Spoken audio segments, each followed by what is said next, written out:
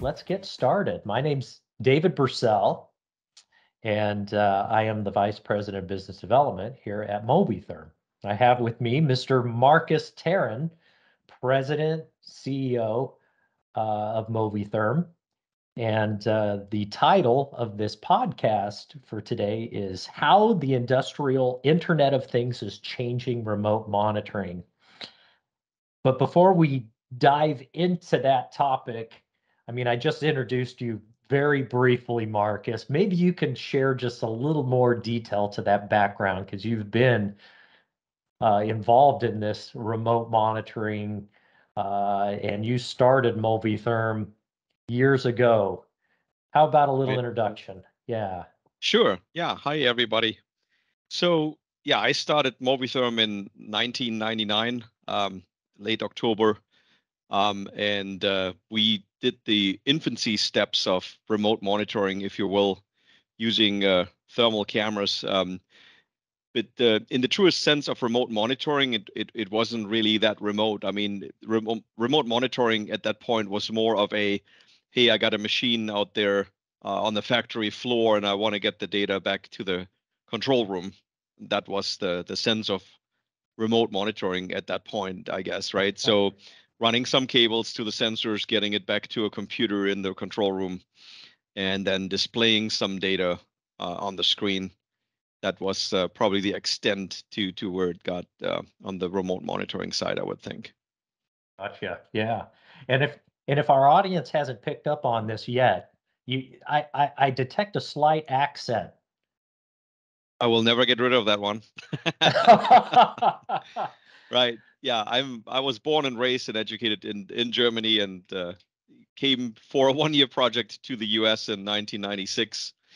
And I always joke that I've never finished that project. Never turned back. Right. Yeah.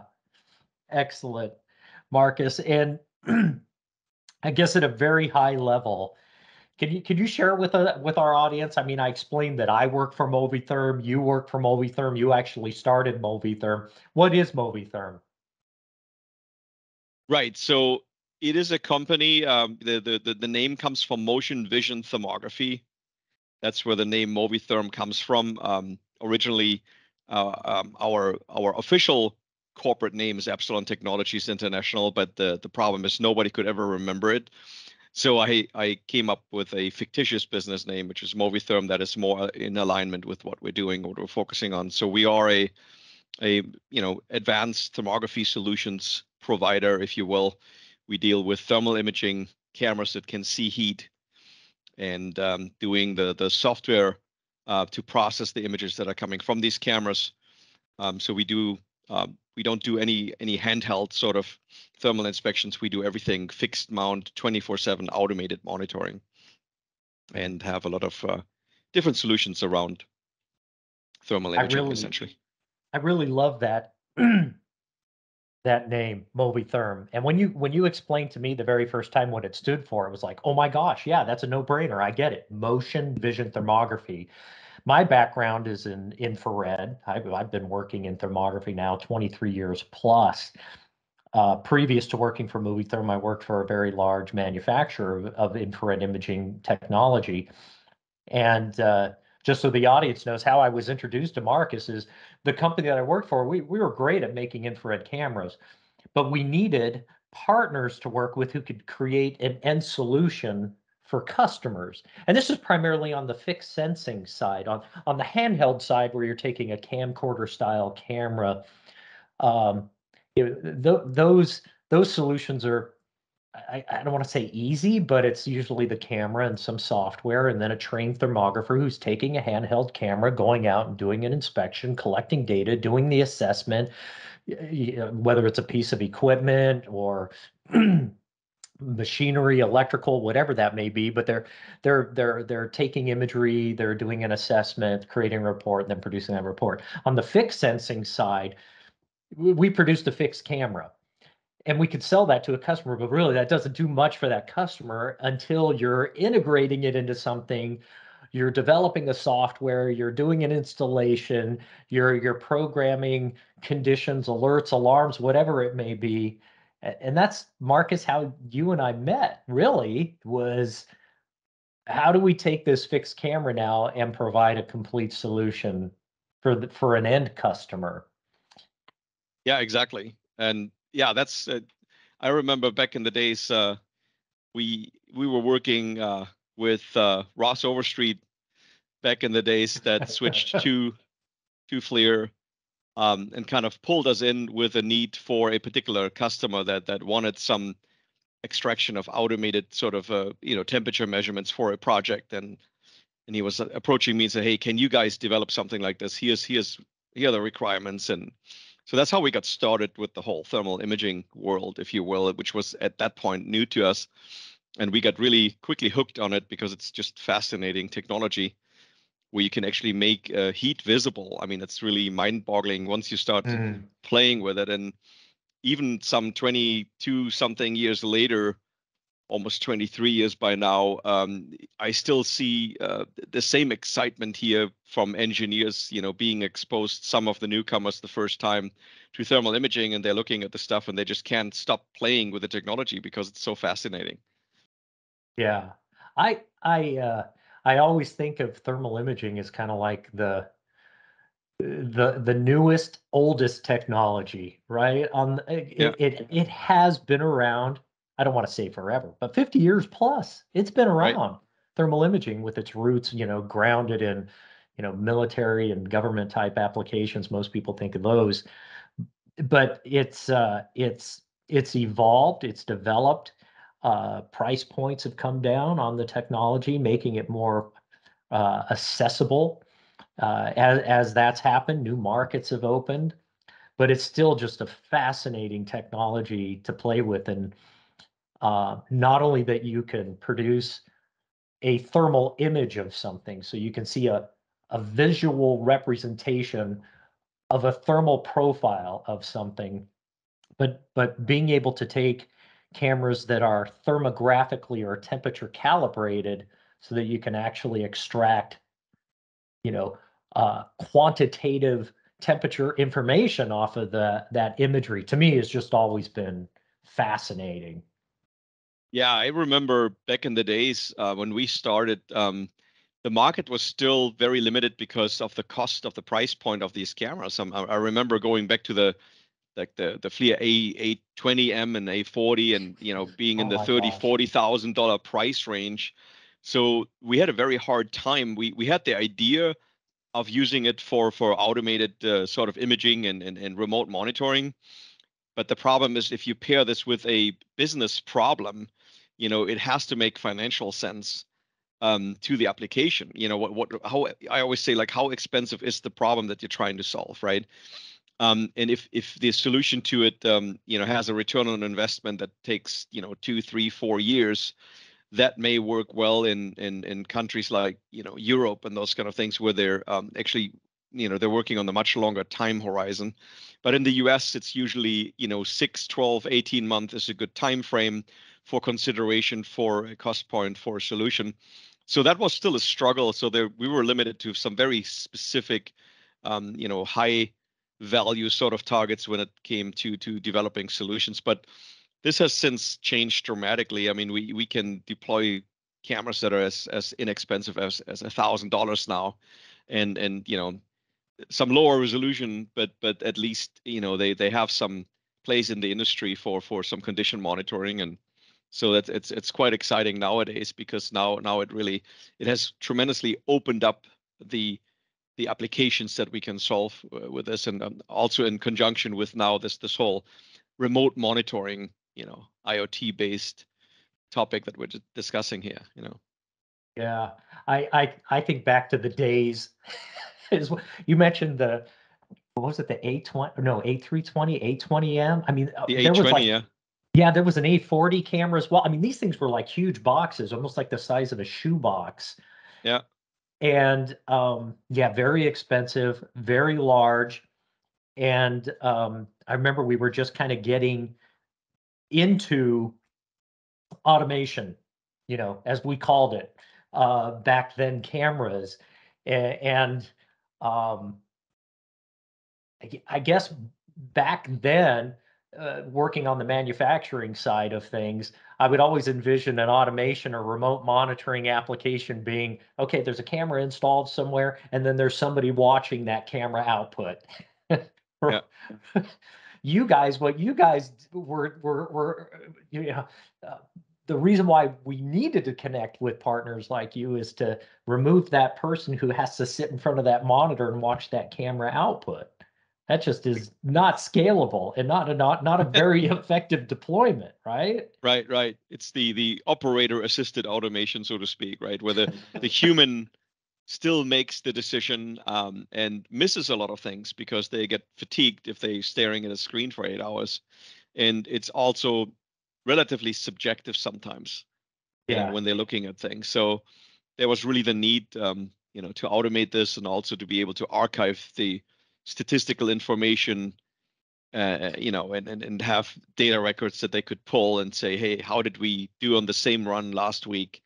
And then kind of go into this whole statistical process control sort of arena with the data points that we were able to extract. And the exciting thing about using cameras too, compared to thermocouples, was that it's the first time it was non-contact, right? So Mhm. yes, there were parameters around, but the problem is they were limited to just a single spot sort of measurement, and everything in that single spot was natively just averaged essentially, right? So it was great if you were doing a continuous web application where the entire web had the same temperature or near the same temperature, and you were just monitoring trends. But if you had a more complex application, where in the field of view of the parameter you had multiple temperature regions, it would just give you the average temperature back, and that wasn't that useful. Where with the advent of multi-pixel sensors like a camera, you could actually distinguish between colder regions and warmer regions, and extract max temperature, min temperature,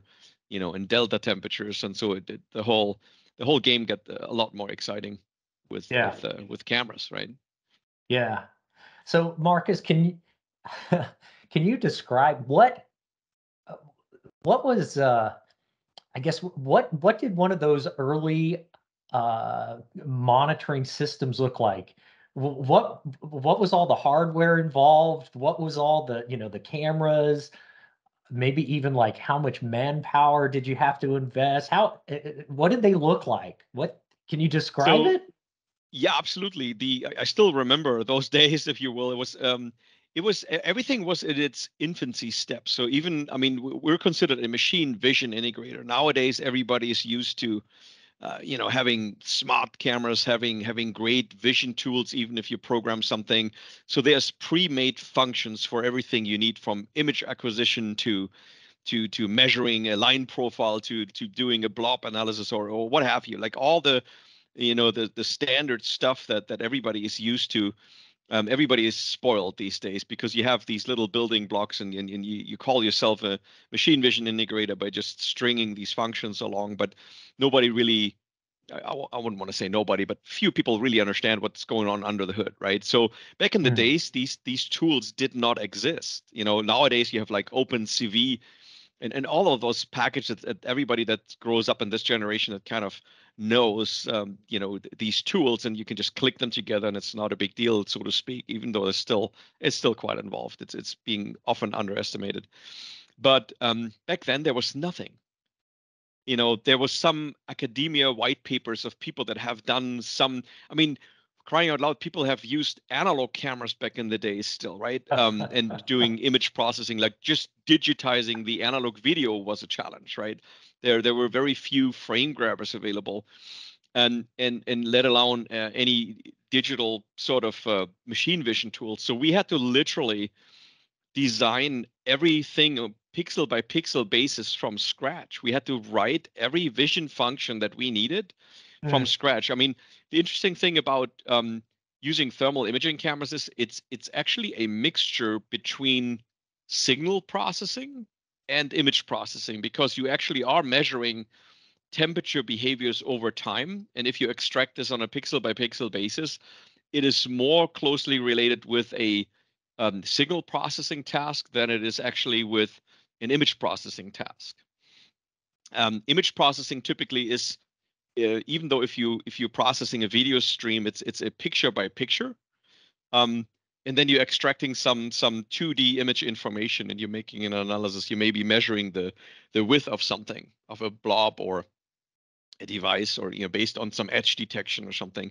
Whereas for the most part in thermal imaging, it's different. You're analyzing the temperature behavior over time. Maybe your process heating up at a certain rate, or cooling down at a certain rate, or whatever you may want to measure. And so it becomes a blend of signal processing and image processing. And neither one was very well developed back in the days. I mean, signal processing was ahead of image processing, certainly, because you had temperature sensors and anything else there. But so we were kind of blending the two and writing things from scratch and running these things on one of the earlier Windows machines. And it was quite interesting. I remember our first system literally running on a Windows 3.1 Oh my OS. gosh. Well, that's a blast from the past. Wow. Right. And everything, there was also there were no standards.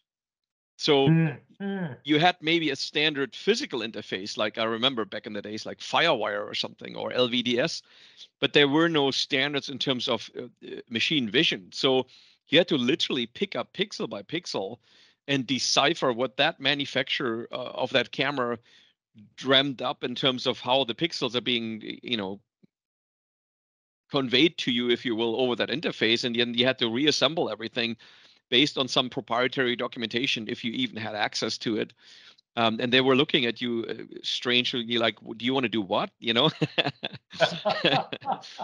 And then doing all of this. So yeah, we were battling so many different things. So the lack of machine vision tools, the lack of logical protocol standards. So we had to work around all of this. This became a massive engineering project, months on just getting a solution together. That's really, so we can really appreciate nowadays tools, when it comes to something like this, right? And I remember joining the back in the days, it was called the AIA, the Automated Imaging Association of America back then, which is now has grown to a global sort of an industry association.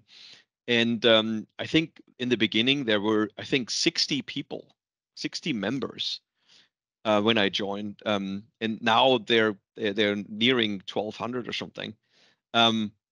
And out of this came lots and lots of standards for the machine vision world and certification programs and everything else. So it was quite exciting to see the entire industry growing and developing standards and leading to quicker turnaround on developing solutions for customers.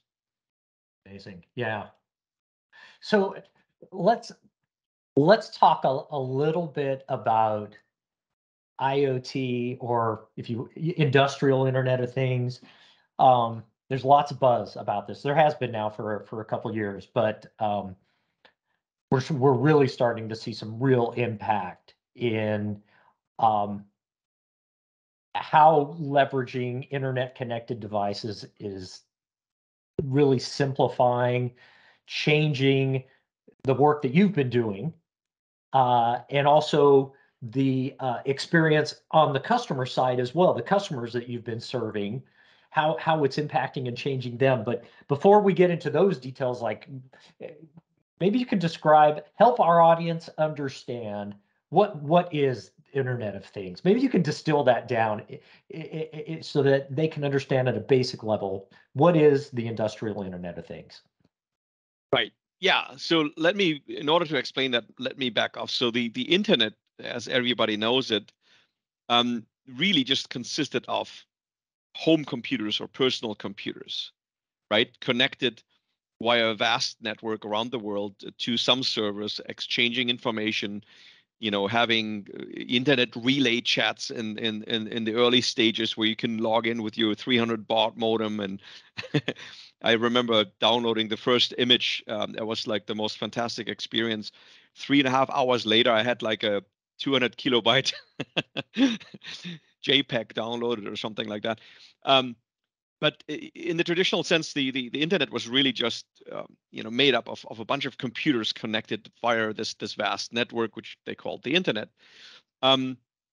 Now, in the recent years, people are basically they started utilizing this interconnectivity around the world, in conjunction with the remote monitoring needs, and started to put embedded devices on the internet. Right? People may know you can buy a fridge from some company ABC that now has a monitor built in that tells you when you're out of milk or something. It has a little camera built in. And when you go shopping, you can actually remotely look at the content of your fridge at home, like, oh yeah, I'm out of milk or I'm out of eggs or whatever the case may be. So it is just the exchange of information, but having now smart devices connected to the internet was then later coined as the Internet of Things. Things really refers here to anything, whether it's a phone, whether it's a device, whether it's your sprinkler system now that monitors, your garden, the soil humidity or the weather or something like this. So there's an indefinite amount of things out there that are now have internet connectivity that can be networked. And I think by now, embedded things have now outrun or outpaced PCs on the internet. I think there's hundreds of thousands of more embedded devices now on the internet compared to PCs. So this is really, the idea is really everything is going to have some sort of internet connectivity, right? So that's kind of where the phrase was coined, Internet of Things. It's no longer the Internet of PCs. Nobody called it that way, but that's really what it was. Now it's called the Internet of Things. And then from that came there was a lot of hobbyists dabbling in that space, and still are, where they like just home automation, where they were like, hey, is my garage door open or closed? How often have you driven away and you're like, oh, did I close the garage door or not? Right. And now you're like, oh, and then you have this thought percolating up there, and you're like, sometimes you turn around, you're like, so now there's sensors there that can just tell you this stuff. You look at your phone, like, oh yeah, it's closed or whatever. So later on, the industrial arena looked at this and say, hey, how can we utilize that for industrial purposes? And that's where we're tying back into the whole remote monitoring, where they're saying like, well, the plant manager has the need to know, are all of his machines running okay, right? So now you can sprinkle a bunch of sensors on your machines and make sure they're running up to spec. They're operating. Is there any downtime? Even if you have like a CNC machining operation, like a machine shop, like you could measure what's the utilization of your machine park, right? To just say, hey, how efficient am I running my operations, right? So all of those things, these are all data points. This is all knowledge that you can essentially tie back into the internet, and then overcome the limitation that we had in the past, where you had to be at work to know these things. Now you can actually be anywhere in the world because you have your cell phone with you, which is an internet connected device, one of the things on the internet, if you will. And now you can access that information just about anywhere in the world. As long as you have internet access, you can do this sort of things. And out of this came standards. There were certain communications protocols that were developed out of this thing. MQTT is one of those, where you have subscribers and publishers of data that made networking these devices a lot easier, and everything else. So there's, out of this has grown the IIoT, the internet, or the industrial Internet of Things now, where there's cloud providers out there that provide cloud platforms. You can tie your data into this thing. And then there's sensor providers, and then there's companies like us that combine all of that into one solution, where we recognize that our customers may either not have the time, or they don't have the technical ability to make all of this work, because it's in and of itself fairly complex. But we kind of have made it our mission to simplify this and really just create valuable, remote monitoring systems, also with the use of our thermal imaging technology, and bring this to market essentially.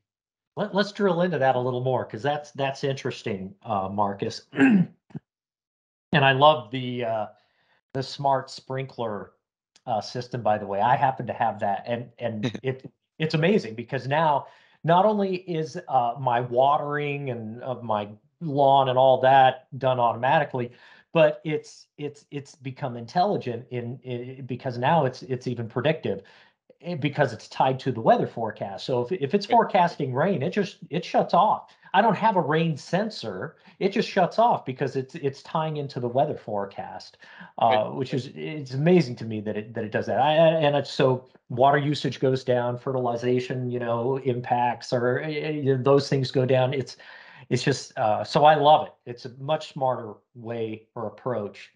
But I've seen that evolve, just like you've talked about how in industry it's evolved. I mean, I at one point in time I did have a little rain sensor out there. It was a smart system. The rain sensor would detect Yeah. rain, it'd get wet, it'd turn things off. Very reactive though, instead of proactive or predictive in some regards. But the question I want to ask you about is, many of these applications, software, they're even leaving the PC now, and you talked about things on edge. There's even software and applications residing in the cloud. How how has moving essentially the smarts to the edge and into the cloud impacted you and the solutions that you build for Yeah, monitoring? very good point. And that, yeah, it was an evolutionary step for us, right? Because as I said before, in the very beginning stages, we would spend literally months of engineering to develop these solutions on a less than perfect PC platform at the time with no tools. It was very cumbersome and very expensive to do that sort of thing, right? Um, Nowadays, we we deploy what we call intelligent gateways. Those are little embedded computers, again, things on the internet, if you will. And in terms of IoT terms, they call that the edge. So the edge is really, call it the factory floor in industrial terms, right? Anything that happens on the factory floor. So the sensors are on the edge, right? The gateways are on the edge. So anything that's not really particularly in the cloud is on the edge, so to speak. So it's called a gateway is an edge device, right? So or a PC that sits there or any other computing device, it's called an edge device. For the listeners that are not that familiar with it. And so there are intelligent sensors available, such as even some of the thermal cameras these days that talk protocols, like I mentioned before, like MQTT. So you could conceivably have the camera directly talk and connect to a cloud server without anything in between other than an internet connection. However, since there are still so many sensors out there, and often an application becomes valuable if you add and introduce a ton of different sensors because you have different needs for different knowledge on the edge, if you will, if you wanted to measure different things from a tank level to humidity to temperature to whatever. Um, it becomes more and more necessary, in my opinion, to have an intelligent edge device such as a gateway, um, so that you can essentially um, aggregate what these sensors are delivering, and add some intelligence to that before you even bring it up to the cloud. So the intelligent gateway can make decisions, right? Now Mm. you could, it's almost a philosophy kind of a point of view, because you could also say, well, why don't I just do everything in the cloud? And you could, I mean, you could propagate all of that data to the cloud and just make the decision up there, and have this massively complex cloud system there that does all of this thing. We have decided not to do that, and the reason for that being is, we recognize that a lot of these IoT systems, especially in the industrial arena, people or companies are very afraid of cybersecurity, or the breach of such, where with all the cyber war and everything else going on in the news and everything else, I mean, it's a real thing. People are being taken down with ransomware and all this kind of thing. So anything that is being additionally connected to your infrastructure, to intranet in the company, now would then have to be managed by your IT department. And then their concerns are, okay, how secure are all of these devices that you're now connecting to my network? And then the issue becomes, well, the IT department, they are very much geared towards PCs and maintaining PCs and switches and typical IT infrastructure. Whereas if you're putting industrial devices on there, they're getting a little spooked because they're not very familiar with what that is and what they can and cannot do. So that creates friction when you deploy a system.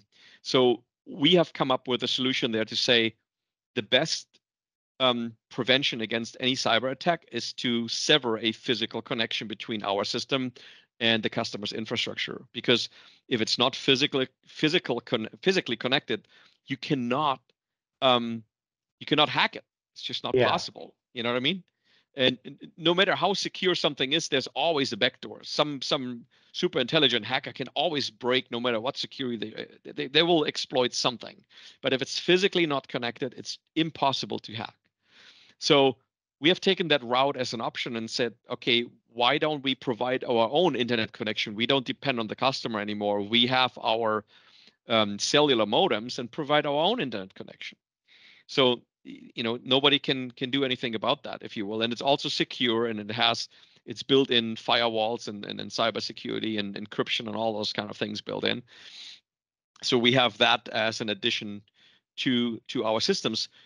However, the reason, and I'm circling back around to why are we doing intelligence on the gateway, is because if you do all the intelligence on the cloud, it requires a lot more data bandwidth, especially if you're using cameras and everything else. You would have to bring all of that data into the cloud. Now you need a high bandwidth data connection. So IoT traditionally has been very low bandwidth. You're just getting more or less event-based data. Like if something goes wrong, you're getting an alarm. You don't have to worry about massive amount of data being pushed because data still is expensive. You're paying, you know this from your cell phone plan.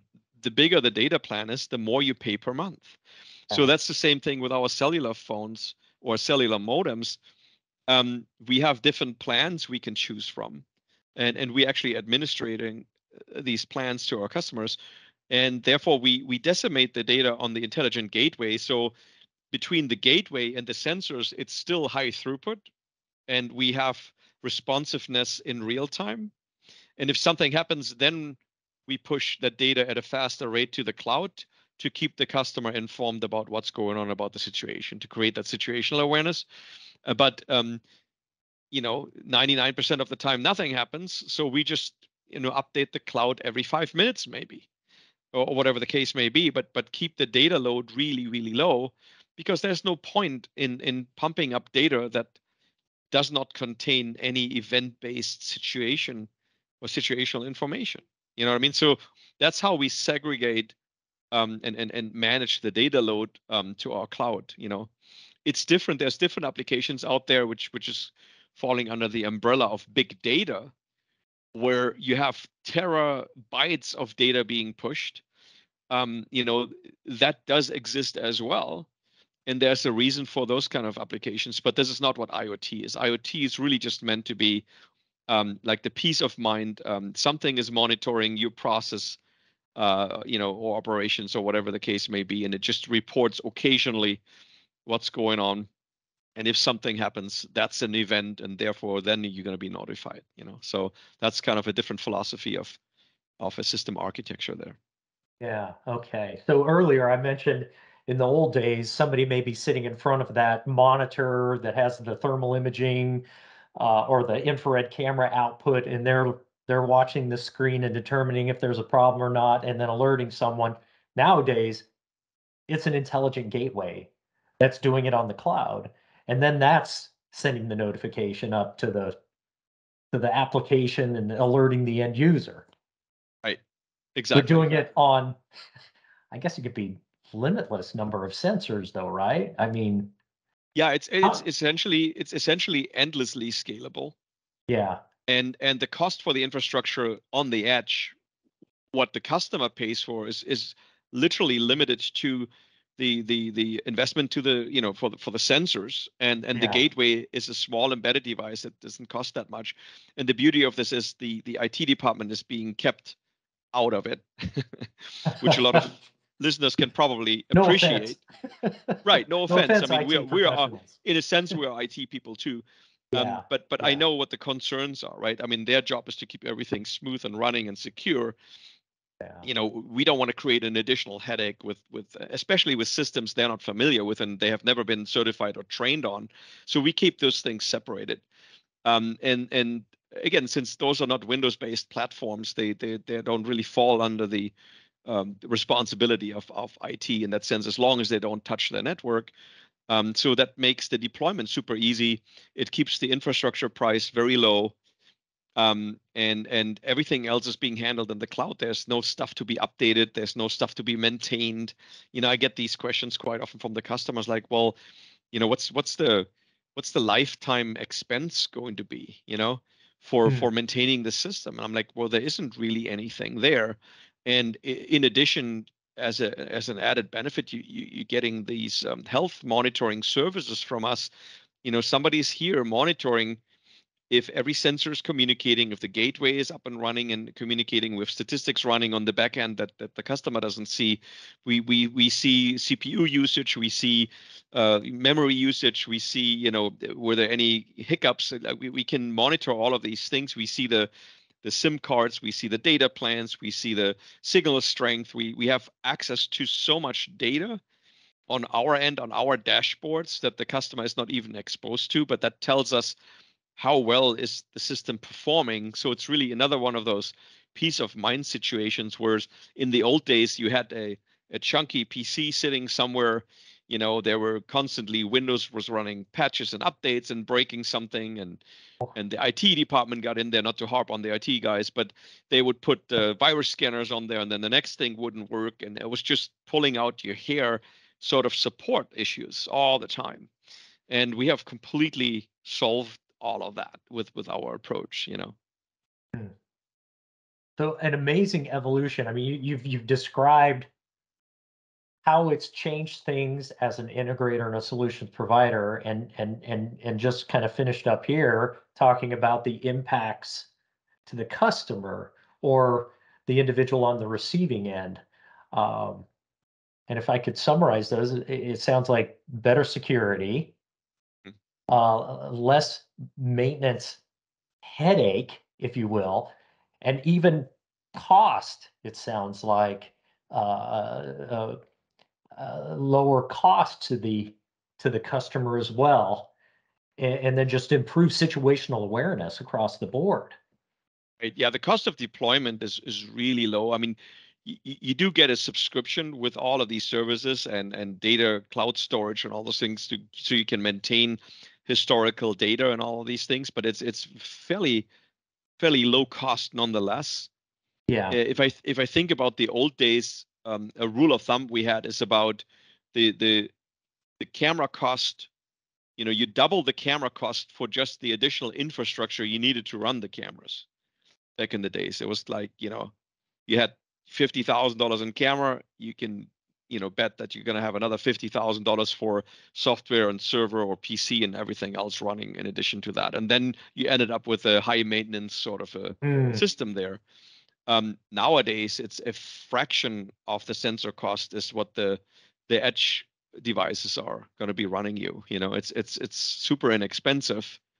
And you get the additional benefits of, like, maintenance free and built-in support. Most of the time you don't even know that you needed support, because we see the health status of these devices, go in, change something, and the customer doesn't even know about any of this happening. It's a very smooth sort of an operation. Yeah, that's interesting. Seems very powerful and unique in the sense that not only are you getting the sensor information, measurement, whatever that is from the infrared camera would be the temperature, but you're also being able to assess the health of the sensor itself as well. Is it operating properly? Is it up and running? Is it shut? So you're not only getting the output from the sensors, but also the health of the sensor itself. That's pretty Exactly. cool. Yeah. Yeah. Again, to contrast this with traditional systems, typically you would get this from a vendor. They would deploy it. They would do the site acceptance test and run this off, make sure everything is working, and then they would leave the site, and you're on your own with that system. Often we have seen cases where somebody accidentally bumps a sensor or cuts a cable or unplugs something, Hmm. and for a very long time they wouldn't even know that a sensor was down, sometimes months. And obviously the system can't alarm anymore if the max temperature or whatever the physical phenomenon is that they're measuring isn't being reported. So the sensor may drop down to zero, and the system's like, oh, everything is fine. And then all of a sudden, like, oh my God, we haven't even been monitoring for the last 2 months or something because somebody ran with a forklift over the cable or something happened. Yeah. And or some maintenance guy unplugged the power to something and didn't know, silly things like this. And they go completely unnoticed, and God forbid if something would have happened during that time, you would have been flying blind. Whereas nowadays, we almost get an instant message at our service center here and saying, hey, customer so and so at this location, sensor 3 is offline. And that's happening almost in real time. And we're like, oh, what's going on there? Let's go in. We go in remote into the gateway and checking on things. And if we can't resolve it remotely, we're going to be on the phone notifying the customer, says, hey, you have an issue on sensor 3. You may want to check the wiring or something like that. And so the downtime, you know being unknowingly for 2 months versus like a few minutes is a tremendous improvement there. And again, this peace of mind where like, okay, even if something happens, we're going to know about it right away. Yeah. Excellent. Excellent, Marcus. Um, I guess as we kind of wrap things up here, I've got some other questions that I'd like to um, throw your way, Marcus. I mean, we've seen some amazing evolution. You've seen it as a solutions provider from where things were 15 years ago to now. I've seen it on the infrared camera sensing side, sensor side, as I worked for a manufacturer in the past to where we are today. Um, what do you think's next? What do you think's coming? I mean, that's kind of a very subjective, right, question, but where do you think this is heading? Yeah, that's a very interesting question. So I mean, we see obviously already a strong move towards artificial intelligence, right? So Mhm, yeah. that's another evolutionary step where um, certain things that you measure aren't as simple to understand as, hey, the temperature is over 100 degrees, give me an alarm. You don't need artificial intelligence for that. That's a simple threshold. Yeah. But there's definitely things where, for instance, we see this in the early fire detection world, looking with a camera at a pile with a hotspot could form. Well, how does the camera know the difference between a hotspot and a forklift driving in front of the camera with a hot exhaust pipe? It's still Yeah. a hotspot. The camera doesn't know the difference. So in order to prevent um, false alarms, the worst thing you can have with a system that's supposed to alarm you is constant false alarms. It's like the boy that cried wolf. So Mm, obviously, eventually, you're not going to believe the system anymore, or you're just going to turn it off because you just get annoyed with constant alarms. So that's really a big no-no for these systems. But that problem is not easy to solve because you have to have the knowledge that what's in the view of the camera right now is an expected hotspot, and that one is okay versus the one that's not okay. mm, That is, on the surface, it seems like, oh, well, it's a forklift, of course, yeah, but well, cameras don't have any intelligence typically. I mean, they can, but so that's kind of where AI comes in and says, okay, now you can recognize that this is the vehicle and filter that out and say, well, don't report on this one because we know that's a vehicle and it could be hot. So those are things we're going to be seeing more and more of in that world, also for condition monitoring, where there's if you're doing a vibration analysis on a bearing of some machinery that's running, there's a certain noise pattern that's normal.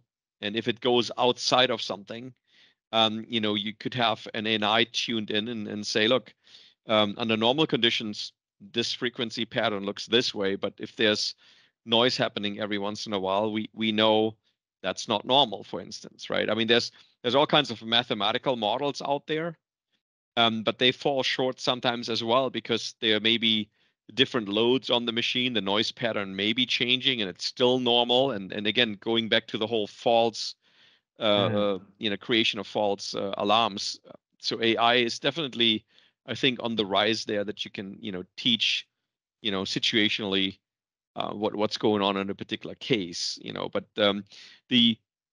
the one drawback still on the AI side is that a lot of people underestimate is the vast amount of data that's needed to make AI reliable.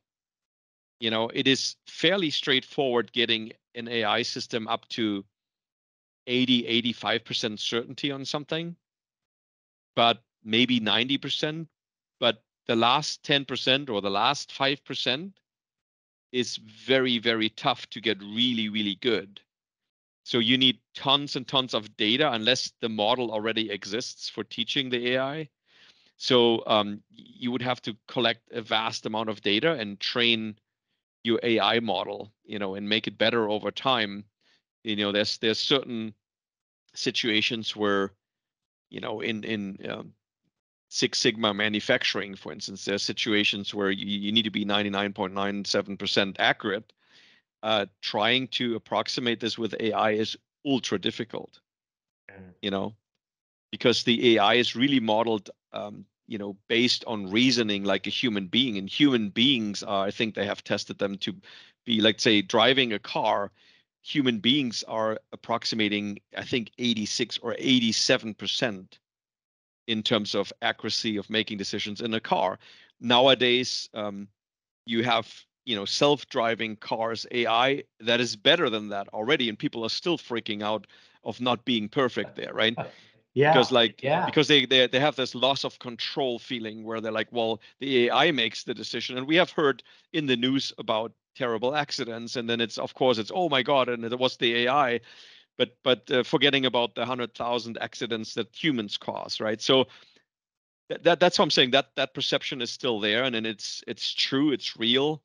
AI is a very, very hyped up buzzword, but it's far from being perfect. It's not the silver bullet for everything out there either. So you need to understand enough about it to understand, is this really the right tool for the job, right? Yeah. Well, thank you. That great answer. I'll be looking forward to seeing some solutions from MoviTHERM that are integrating this artificial intelligence in the future. Sounds like pretty exciting technology.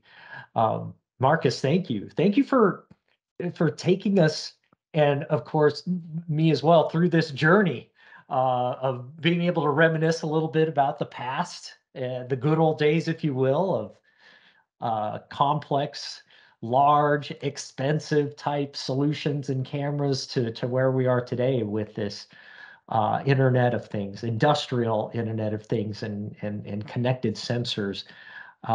Thank you for that today. Yeah. My pleasure. It was fun. Yeah, it was fun. And thank you to our audience for joining us and going through this journey with us. This is the first of many episodes to come, where we'll be talking about new advancements and solutions to engineering problems and more motion vision thermography type applications. So we look forward to many more episodes and opportunities to meet with others, as well as we discuss about what's new, what's innovative and out there currently, and to help us make better solutions, but also what are some of the things to come. Markus, any parting words that you'd like to share with our audience? Yeah, I can't wait for the next episodes as well, and especially we have some fantastic guest speakers lined up. I'm pretty excited about that. What we have in store for our audience. I think it's going to be very interesting, and hopefully, some good nuggets in there for people to listen in and understand a little bit more about this world that we live in every day, and customers are, exposed sometimes on the auxiliary, but I think it's going to be interesting. Yeah, agreed. Yeah. Thank you so very much. Take care, everyone. Thank you. All right. Bye. Goodbye.